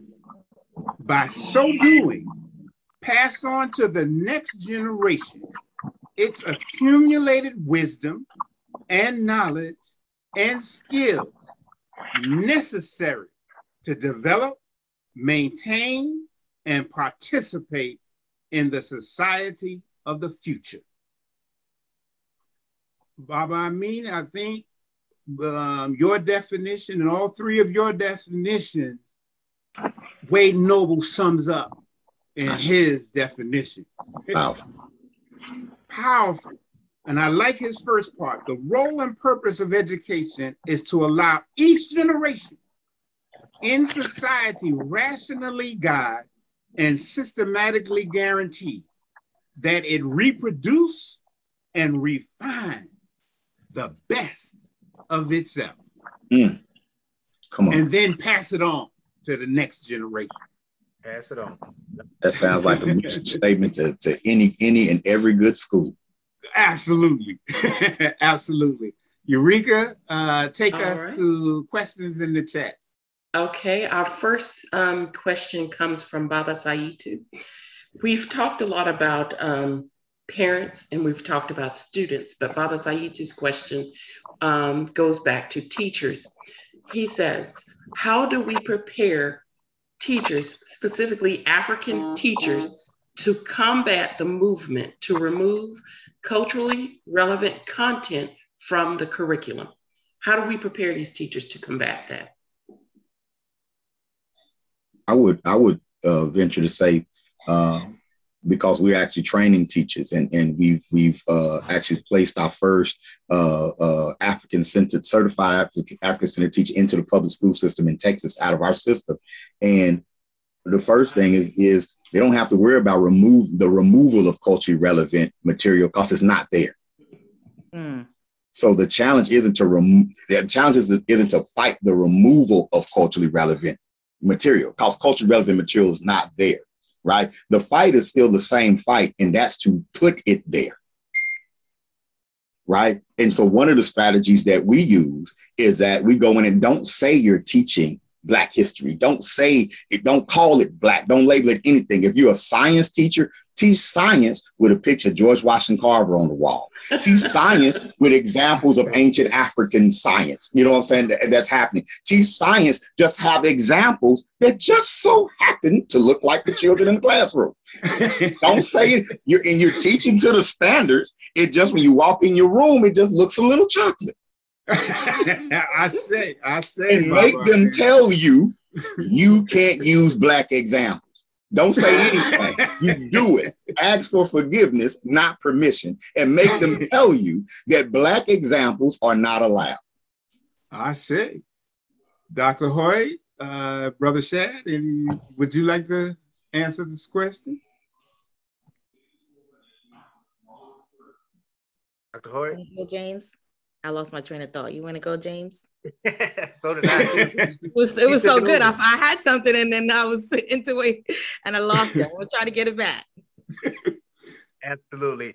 But I will say this. I totally agree with Baba. We're trying to get it in and have it spread because it's not uniform already. That's part of the equity movement that we're trying to do. It's, again, trying to change not necessarily change the mentalities, but at least give exposure to a lot of these white female teachers who don't know about us and are afraid of us, and they go by the images that they see on TV and the movies, and then they're now leading 20 to 30 kids that look like somebody who, they plastered on the mugshot the night before. And if they get any type of quote unquote disruption in class, they're ready to toss them out. And then that starts the school to prison pipeline. And so you want to try to get them to understand the child who may have had to walk past somebody, or there might have been some trauma in the home the night before, and they have to deal with that child and the trauma that they've gone through. And you expect them again to sit in those seats that are lined up for 8 hours and try to teach them. You got to understand the child and meet the child where they are and the circumstances that they are in. And so you got to do it with the white teachers. The overwhelming majority of the teachers in the public school system are white. That's just the reality of the situation. Now, Should we encourage more Black men to go into the classroom? Should we get better pay for the teachers so we can have it more attractive to other members of the community to join? I would say yes. But I say this, we need more Uhuru academies that we need to support. I'm telling you. Yes, sir. There's different ways to skin a cat. That's and right. The formal educational system is not working for our children. I say. I firmly believe that a big part of the Black Panther Party and why it was essentially wiped out is because they were teaching kids before the kids went into their education programs. Yes, sir. In the mornings and in the weekends. How much of this are we doing now? Yes. We are sending the kids into the classroom, and I'm glad Dr. Hoyte mentioned this with the pandemic. We are sending our kids into these classrooms, and we are abdicating our authority because we are their first teachers. And we are saying, you just better go to that school, learn what you can, and then, of course, when you're 17 or 18, we throwing you out of the house because we say, hey, we're not legally responsible for you anymore, and you just need to fend for yourself. And that is the worst thing that we can do. The other cultures don't do that. They don't. And they wonder why they call their homeboy their family. Right, exactly. That's my fam. That's the true love there. So why aren't we, as a village, taking care of these kids, deciding to look beyond our doorstep and help out these academies that are out there teaching Afrocentric education, making sure that they're meeting the standards, but they're going to get more. There's more richness to this history. There's more to our culture. And so that they can see those examples of who they could be, not just in some, that I go to them all the time, not just in some, career day that I go to and I go and speak to the kids 2 or 3 times a year. That's not enough. The community needs to rise up and help out these excellent educators like Baba Amin, and we need more, really. We really need more. Thanks, absolutely.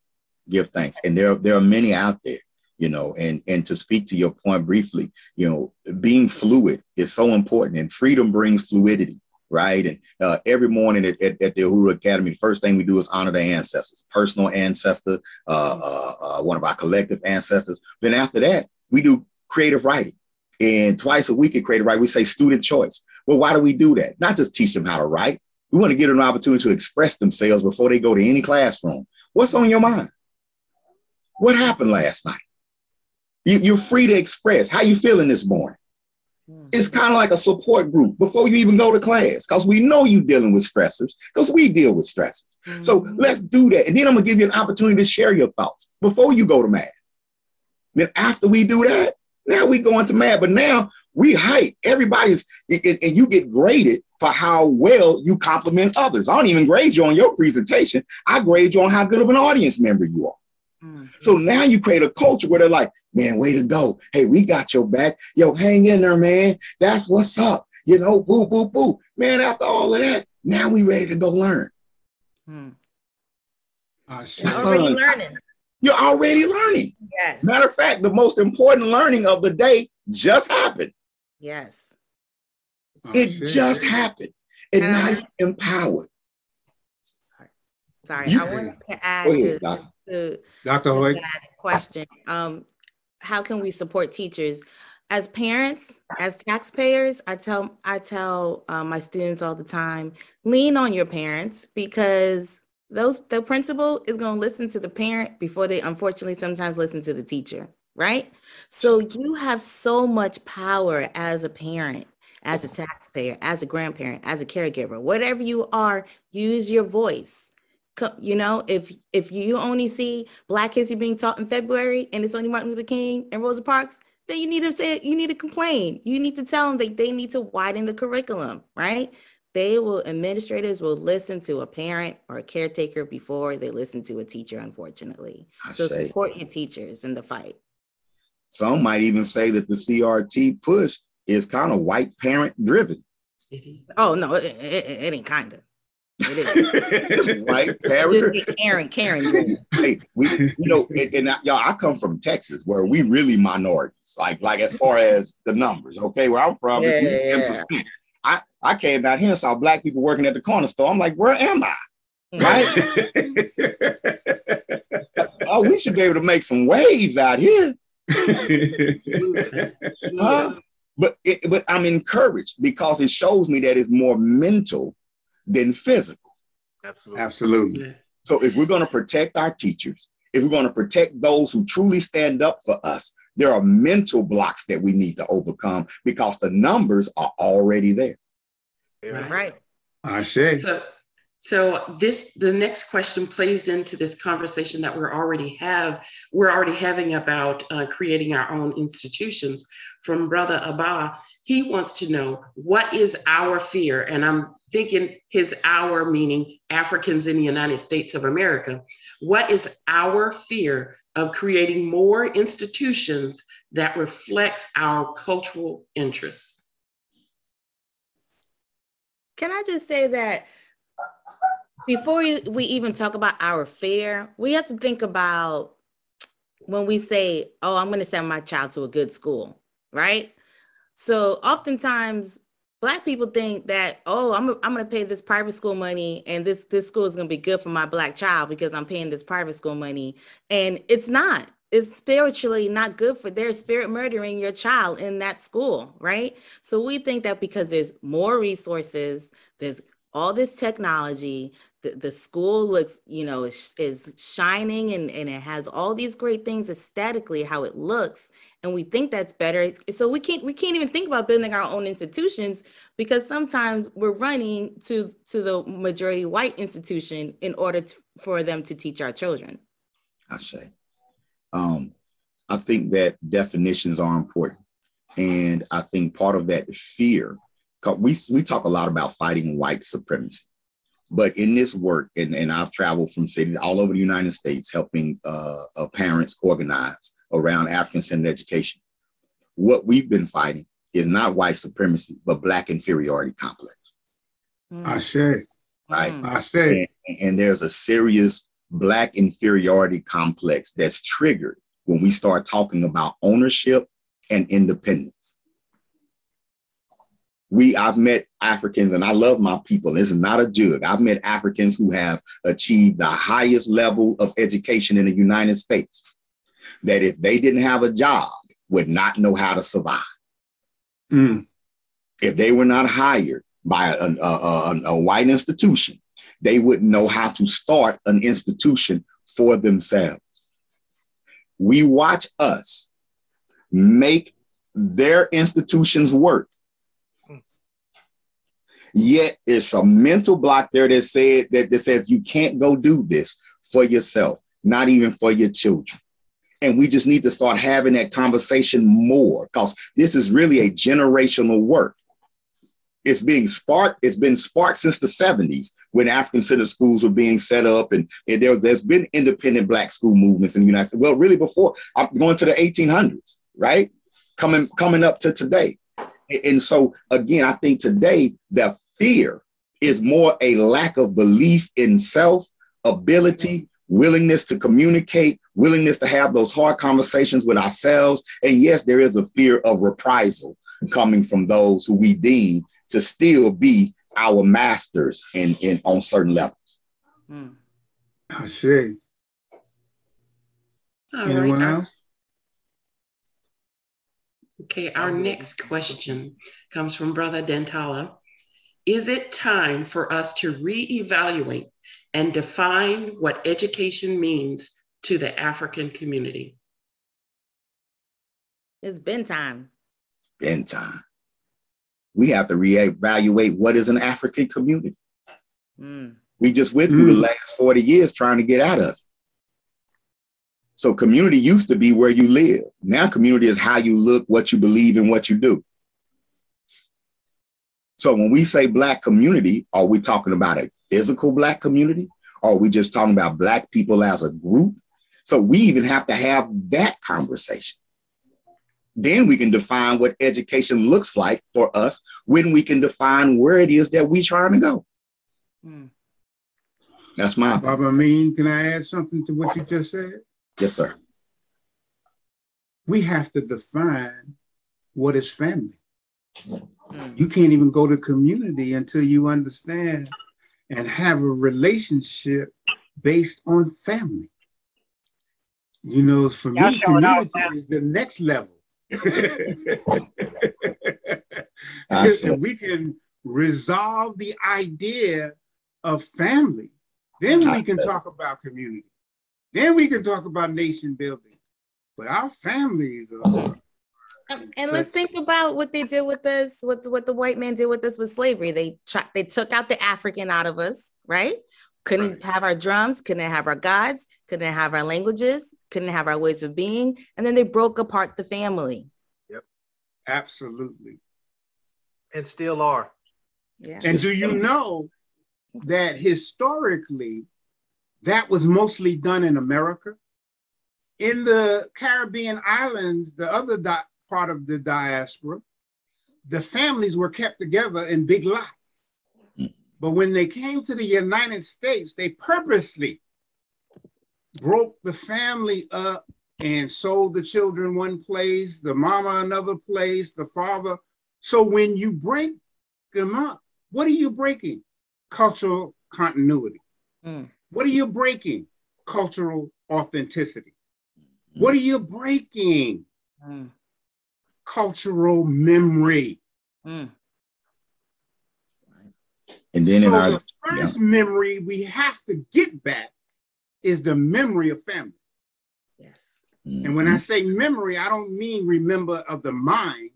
I mean also remember the body. I say. And it's still, you know, and working with young people out on the streets and just watching us, period, that's still in us. Right. You know, because what happened when they broke up the families, we created new types of families. Yes, absolutely. We got aunties and uncles everywhere. Yeah, we got aunties and uncles everywhere, right? And then after because they kidnapped the people who already mastered the concept of the family science. We say in school, we say family is an African science, right? And so they kidnapped the people who already mastered the art of extended family, nuclear family, the whole 9 yards. So instinctively, when they began to sell us off, much to their surprise, and I'm sure because it was culturally foreign to them, we began to build new family units. And to this day, there's an African proverb that says, children who are not embraced by the village will burn it down to feel its warmth. So when you look at young men, women who are loking up and terrorizing, so-called terrorizing community, that sort of thing, they're creating a family and they're going at what they perceive to be their immediate enemy, the village. I say. Okay. I say, brother. Our next question comes from Minister Ball. How are we to unlearn what is so baked into us so that we begin to move into a new direction of educating our next generations? I think this is part of it, you know, being a part of these sessions, these forums. And when you learn, don't keep it to yourself. Go out and bring others in, share what you've learned, you know, to change that mentality, to change the mindset, and then educate yourself and then share with the next generation, you know, mentor them,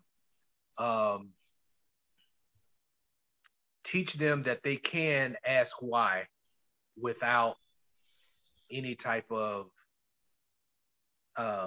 backlash from the teacher or the administration, and then back your child up, back your nephew up, back your niece up when, you know, if they end up being called upon and saying, oh, they're being disruptive or what have you. Advocate for those children. Let them know that you have their back. So that's part of it as well. It's tough to unlearn. It's going to be uncomfortable to do, but it's necessary work. And we can no longer just sit by on the sidelines and again allow someone else to exclusively teach your child. Let me say it that way, because we're required to have a formal education. That's by law. But you can also add to, and we have to do it. We have to add to. I think a part of it is also like what Baba said, remembering the family. And by remembering, the aspect I want to talk about is allow your direct ancestors to teach you, to unlearn you, because you didn't get here because of the modern day public school education. Go back and see what that ancestor, that great uncle who had 200 acres of land back in 1905. What was he doing? What was his attitude? Right? Y'all know that in 1910, Black people in America owned over 15 million acres of farmable land. 15 million acres of farmable land in 1910. We own less than 2 million acres today. What were they doing in 1910? What were the attitudes? During the rise of the KKK, okay, birth of a nation. One might say that was the most dangerous time to be a Black person in America. Black land ownership was at its peak. Why? We need to bring that generation and others back into the conversation. That's one component that I think that we need in order to unlearn. We need to stop listening to their ancestors and start listening to ours. I say. That's why we built the temple. I say. Yes, sir. Yes, sir. That's why you built That's a component. Yes, sir. That's a component in unlearning. We unschool at the Uhuru Academy. We unschool children at the Uhuru Academy. Spiritually unlearn and educationally unlearn. And they are not separate entities. They're one and the same. Right. Dr. Hoyte? I totally agree with leaning on our ancestors. And I think we need to let the young people lead. They are doing some amazing things and they're doing it in different ways. It looks different, but they're still fighting for equity, right? So, they're using the Twitter, I sound old when I said that. They're using Twitter, they're using social media, they're using TikTok to get their message across. They're walking out of schools. So we have to support and let the children lead as well. Right. And invest in their ideas. Yeah. Every time I pass a church or something, I'm like, oh, that's a business incubator for young people. Wow. Okay. Oh, that's a school. Oh, okay. I'm just saying it's empty. Sunday, you got Bible study on Wednesday, Monday, Tuesday, Thursday, Friday. I say, and to follow up on this idea about the ancestors, I want to read something that our ancestors wrote over 10,000 years ago.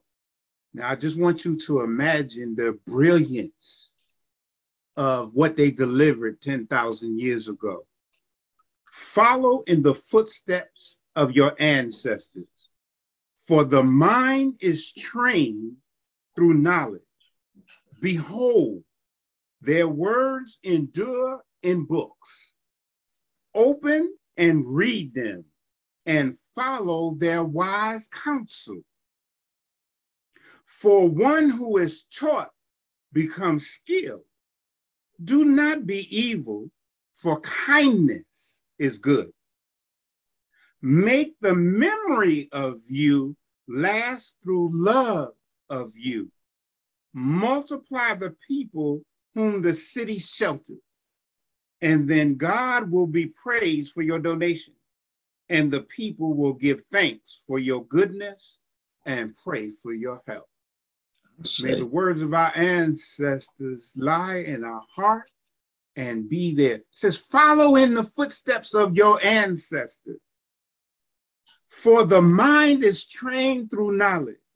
Behold their words that endure in books. If you want to know what your ancestors said, they have read. You want to unlearn? Then start a study group. The study group process is one of the best ways to learn, to unlearn. But you gotta be serious. You don't just come to the study group with a book in your hand. You must read it. and then be willing to contribute in the process, in the discussion like we're having this evening. This is a study group session. You can go out and now read the material that backs up what we discussed tonight. So every Tuesday, the Sankofa Forum is an extension of the study group process. At the temple, we have called, our study group is called the Joe E. Benton Academy, named after one of our ancestors who was one of the founders of Christ Universal Temple. So it's named the Joe E. Benton Academy for the study of African civilization. Right now, we're reading Sabah, The Reawakening of the African Mind by Asa Hilliard. Last year, we read Let the Circle Be Unbroken by Dr. Marimba Ani. So we are following in the footsteps of our ancestors. We've opened their books and we're reading and studying them. So if I did a shameless plug, that's what we do. Hey, you shouldn't have been plugging that. That should be shameless. All right, that powerful work should be shameless. So you can't unlearn anything if you're not willing to allow your ancestors to come in, because they're ready to teach. And let me end by saying this. Your ancestors are in front of you. They're not behind you. On this journey we call life, they have already walked it. So why wouldn't you listen to someone who's already experienced what you're about to experience, so you know what to do, how to handle it, and then reimagine something different? But you can't reimagine anything different if you don't know the experiences of those who traveled the road before you. I'm getting off my soapbox now. See what y'all done done? I promised myself I'm going to be quiet. But y'all done fired me up here this evening. Go ahead, Eureka. One more question before we ask the panel to close this out. Okay. This next question kind of relates to what Dr. Hoyte was talking about before you were giving us your mini sermon. But this is looking at the children and our elders. And this question asks, what do we tell our children when they tell us they no longer they do not that they don't have respect for the elders because they allow the political environment to control our way of life? What do we tell the children when they say they no longer respect our elders because they allow the political environment to control our way of life?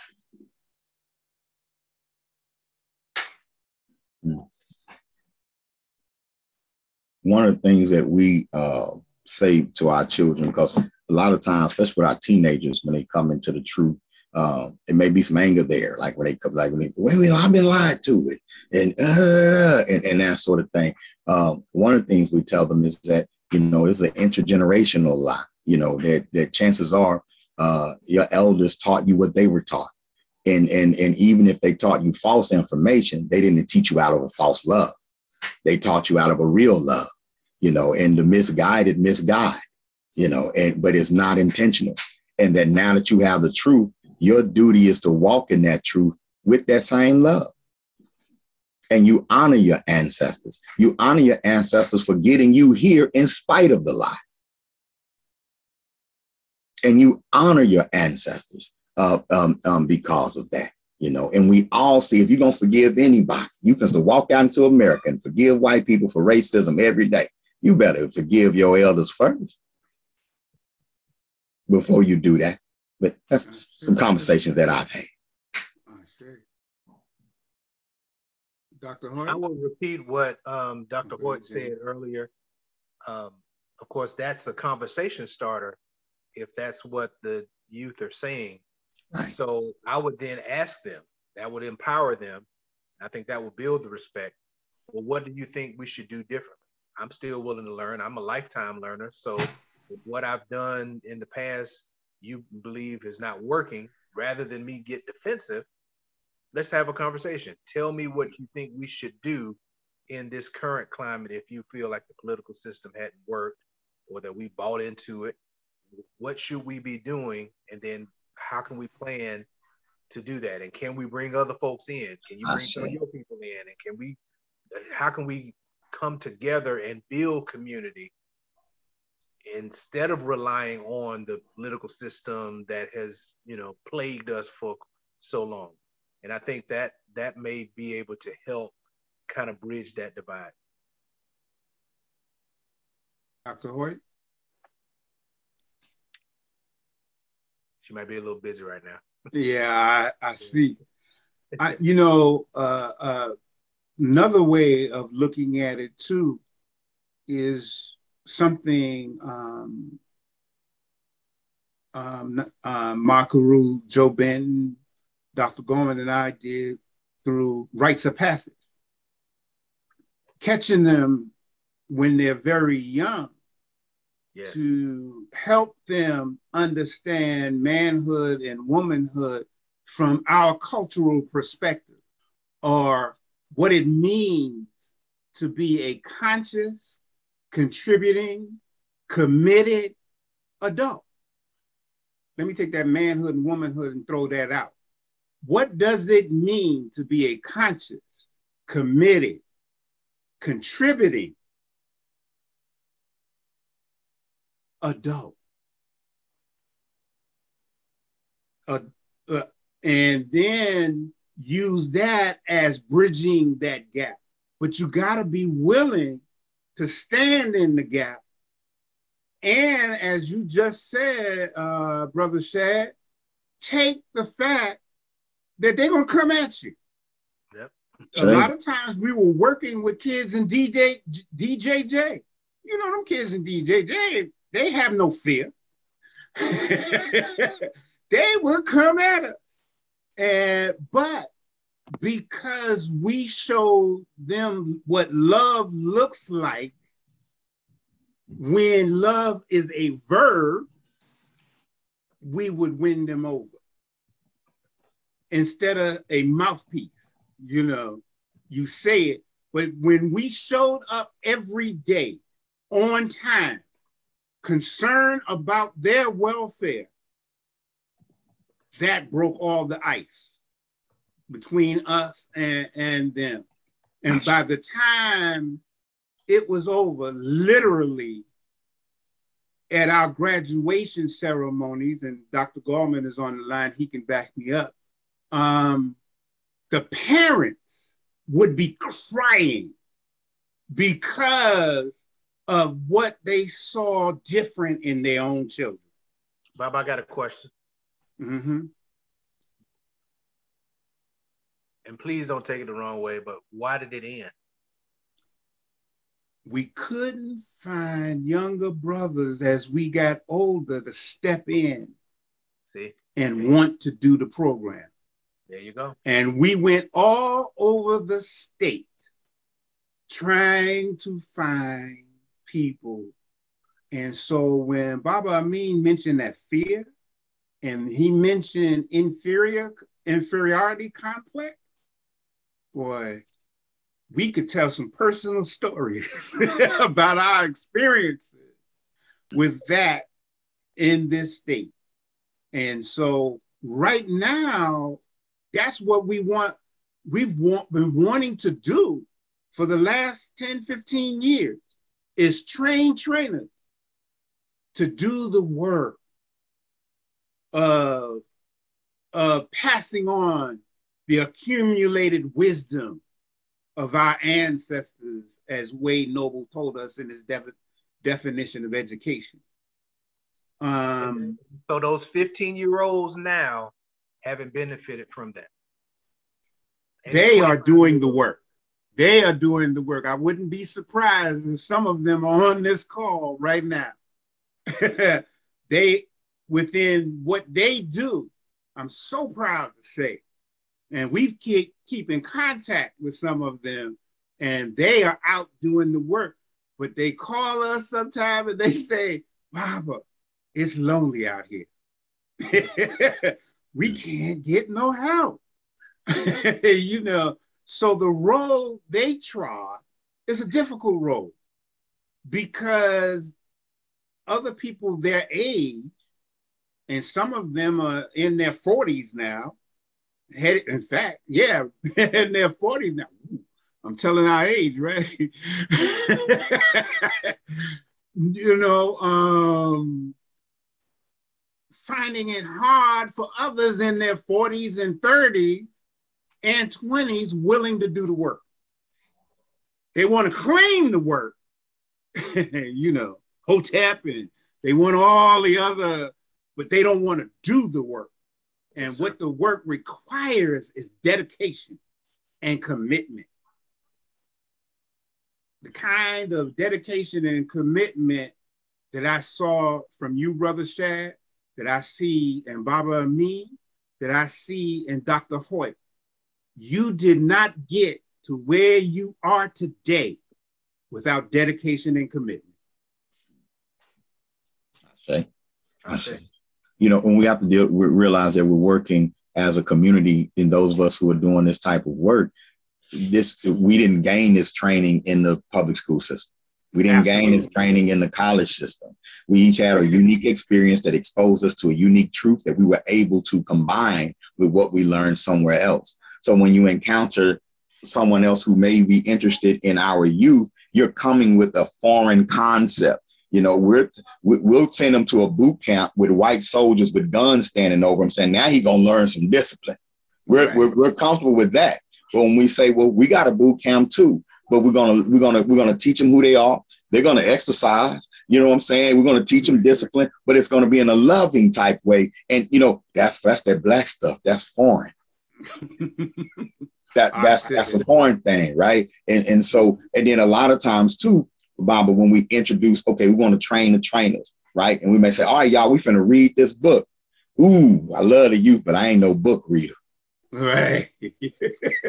I ain't no big book reader. Y'all call me when we finna go do some stuff. You know, and so what I've learned over the years is I've learned to plug people in where they're ready to be right now. And that little taste of involvement, that'll spark them to do what it takes to get more involved. Absolutely. Yeah. You know, I think one of the things that we can do is create more avenues to get engaged. You know, multiple avenues to get engaged. I always tell people, man, do you take care of your children at home? Yes, but you're already in the movement. You take care of yourself, you're already in the movement. Dude, I can't tell you how to fight for your liberation. But this is what we're doing over here. And if what we're doing over here is matching what you already doing, then let's figure out how we can work together. I say. And then we build from there. I see we've come up on the 9 o'clock hour, it's 9:02. But I don't want to leave this forum. Boy, 2 hours go by so quick, especially when you're engaged in the conversation we've been in. Yes. I want to give each of you an opportunity for your final thoughts. And since I started with Dr. Hoyte during our introduction, I'm going to end with her. And so, Baba Amin, what are some of your final thoughts before leaving this forum tonight? I'll be very brief. I want to give thanks to the Creator, and I want to give thanks to the ancestors just for the opportunity to be here. I want to say that I've been here for almost about 2.5 years. Came out here with my wife and my 4 youngest children. We have 8. And we love South Carolina. We've fallen in love with this state. We've fallen in love with this community. I'm appreciative to all the beautiful people that we've met out here that look out for us. And I want to shout out to the Washington family here at UASC International out here in Hopkins, now enrolling. Shameless plug. There was no shame in that at all. We do have our virtual program, UA Online, the world's first and only virtual, full-time, live, private school, African-centered empowerment-based school.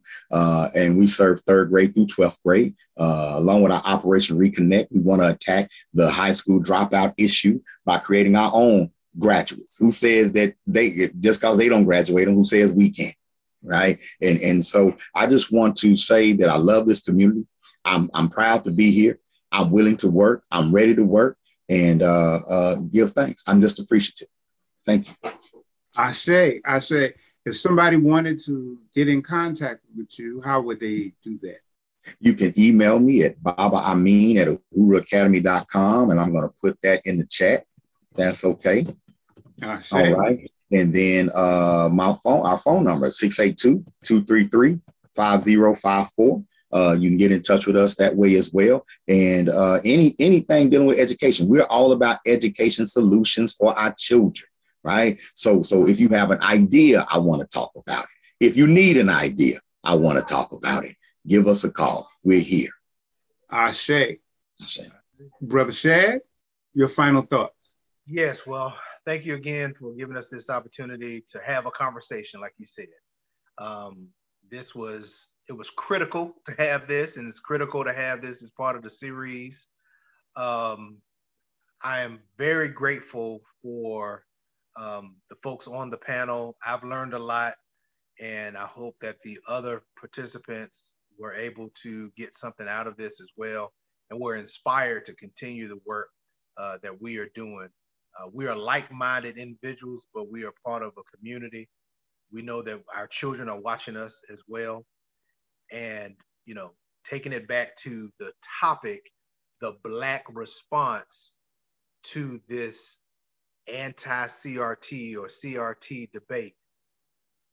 Again, I can't stress it enough that we need to take this seriously, even though they are, and I think they don't do anything by accident. I think that we need to utilize the voices that we have. I'll echo what Dr. Hoyte said. There's still opportunity to talk to your legislators and kill these bills. It can be done.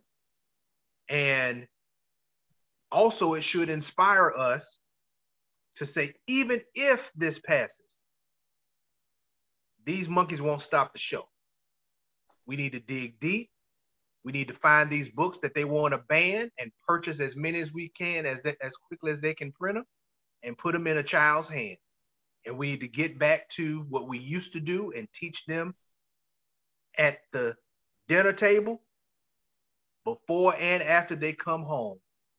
People have talked about, prayer in school, and we take them out, and that's how things have gone to pot. But just because prayer is not in school doesn't mean that you can't pray out of school. Likewise, whatever they're trying to eradicate in the formal school system doesn't mean that you still can't teach it yourself before school, after school, and on the weekends, and send your child to the Uhuru Academy and other academies. As a people, we know how to adjust. As a people, we know how to thrive. And we should not let this racist system, we should not accept what this racist system has to offer. It's not about overcoming. It's about making sure that we continue to lead and continue to make sure that our children and other children in other communities continue to be educated under those definitions that Baba gave and the other panelists gave. Education never stops, and we have to just continue to push the train down the track. Thank you again. Brother Shad, if people wanted to get in contact with you, how would they do that? Yes, so I need to make sure I do this because my daughters I'm on all social media platforms, not TikTok, but it's under James Shad. I do have a villager page on Facebook as well, 1921 Enclave, which is a private Facebook page because we don't want people outside the community, just like what happened in Tulsa, Oklahoma. We don't want people outside the community knowing what we are building, but we are really, really trying in this community and statewide to do economic empowerment with our minority business owners as well as nonprofit leaders who are of color. And so I'm on that page as well. But it's the Shad Law Firm. I've been practicing law for the past 21 years. It'll be 22 in November. And I can be reached at 803-771-7460. That's my office number. If you want to talk business, if you want to talk about Black empowerment, my cell number is 803-546-5875. That's 546-5875. I'm gonna try my best to put it in the chat before we close this out. And I'm sure Miss Eureka is going to tell you all, but if you look to the bottom right, when you go to the chat, you can save the chat so you can keep all these critical questions and conversations that we had for posterity. And I appreciate you, Baba, always recording these forums as well so that we can go back and review and study and possibly share. So thank you. Yeah. Ashe. Dr. Hoyte, before I come to you, I'd just like to say you represent and have given us the image of what African life looks like. Ashe. And with your child, what motherhood, and I heard the other day, motherhood is not a gender. Sit on that one for a minute. So I want to bring you to close us out, Dr. Hoyte. Thank you so much, Papa Jackson. I first want to thank Dr. Glory Boutte for inviting me into this space, and then you, Papa Jackson, for having this wonderful time together, and for everyone for being here. The fact that you are here, it just shows that you are ready to continue this fight for equity for all. And I don't really have much to say. I think we dropped so many great gems this afternoon, this evening. Just, remember to write your legislators, and whatever the outcome is going to be, it's not going to change the work that we do because our children need us. Ashe. My final word, Eureka, is going to be from one of our ancestors. As I began with inviting our ancestors, I wanted to leave us with the words of one of our ancestors, Listervelt Middleton. And I'm only, the ancestor said, read the whole thing. I was just going to read the last paragraph. But Listervelt just channeled me and said, no, my brother, read the whole thing. And it's on the origin of things. Look around, you Black child. Your creation is everywhere. Though painted, distorted, given new names, they bear your prints just the same. So sharpen your eye, tune your ears, so you'll know what you see, understand what you hear. You were the first to write, the first to read. Humanity sprang from your Black seed. For 110,000 years, you were here alone. Then the Caucasian man was born. Behind the ice, inside the cold, a chill set in this new man's soul. Other minds have been credited with the thing they learned from you. Newton, Pythagoras, Kepler, and Galileo too. Sharpen your ear so you'll know what you see, understand what you hear. You made the serpent the symbol of the healing arts, and the African justice was goddess Ma'at, who weighed herself against the African soul, truth and justice, blindfold.